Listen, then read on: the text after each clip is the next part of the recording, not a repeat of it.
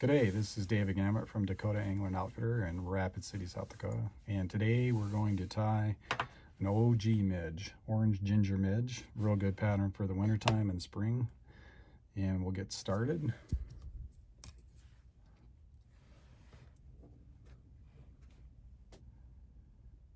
So we have a 2488 or a 1120 Daiichi. The 2488 would be Umpqua with a 2mm black tungsten bead. And we're going to start out with right behind the eye. We'll use a burnt orange 70 dinner altar thread, or you can use 140. Start it right behind the bead. Wrap a few wraps in front. Cut off your excess. The next step, we're going to use the small ginger wire, and great color. Just put the end of the bead right behind the 2mm bead. Begin your wrap.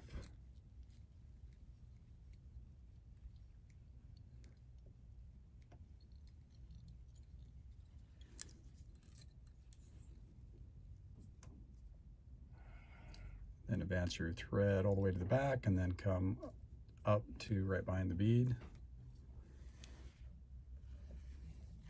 Wrap the ginger wire in the segment. Real quick, easy pattern. Bring the thread up, come in behind here. Take your wire, move it in a circle, and it should break. We're gonna whip finish this off, but it's not done yet.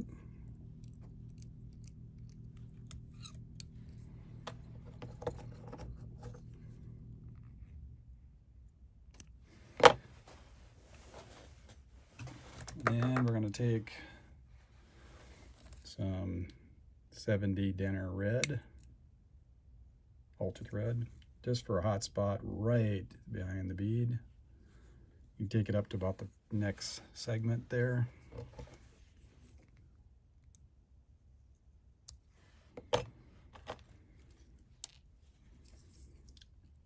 Just do a quick whip finish just for an accent color.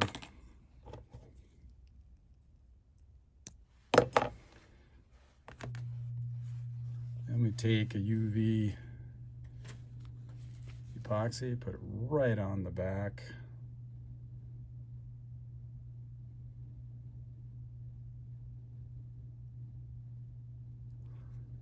Gives it a little bit of depth and looks like a little shellback.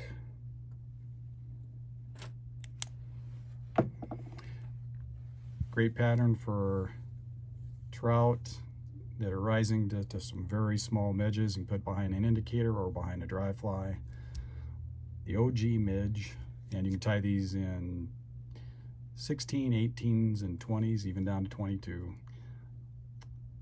Again, thanks again for watching.